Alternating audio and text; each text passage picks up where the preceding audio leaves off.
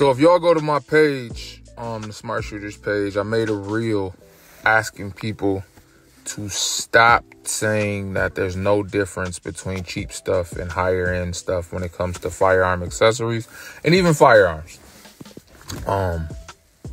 I know that that's going to offend some people. I'm not being a gun snob. I'm simply just saying that we can't act like there's not a difference between a top tier product and an entry level product. And that's okay, right? That what people do in the gun world is they buy a Toyota Camry and then they go online, and to make themselves feel better about only being able to afford a Camry, they say Camrys run better than Lamborghinis. There's no reason to buy a Lamborghini when you could buy a Camry for half the money or a quarter of the money. See how that sound? Now, I will go on record and say that I am against budget option stuff if you can do better. If it's all you can afford, fine. I'd prefer you just save up till you can get what you need. But if you need something right away, cool, no problem. Right? To me, I'd rather you save up money to buy a quality red dot than to buy a red dot that won't hold zero and then train yourself to a defective product and then try to justify it and say it's as good as everything else.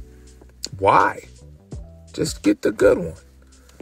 But the only time I'm really against budget stuff, right? I don't care what you do with your range guns or whatever. But when it comes to something you're actually going to use for self-defense, because how much is your life worth, man? Like, you don't think that extra $100 makes a difference, but how much is your life worth? You can't tell me your life not worth the extra $100.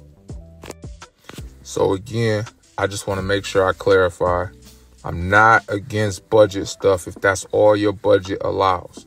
All I'm suggesting is do the best that your budget allows.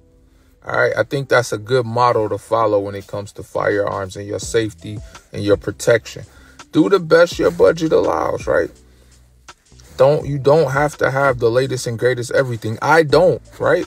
Like, I don't have the latest and greatest everything on my stuff. I'm not buying every new buttstock that come out, every red dot that's coming out, or every gun that comes out. I'm not buying it like that. But I'm going to always do the best my budget allows. So that way, no matter what the application of the firearm and accessory, I know that it's the best I can do. And therefore, I can demand the best results out of that product. That's all I'm saying, man. All right. Wisen up. Make sure you invest in quality stuff.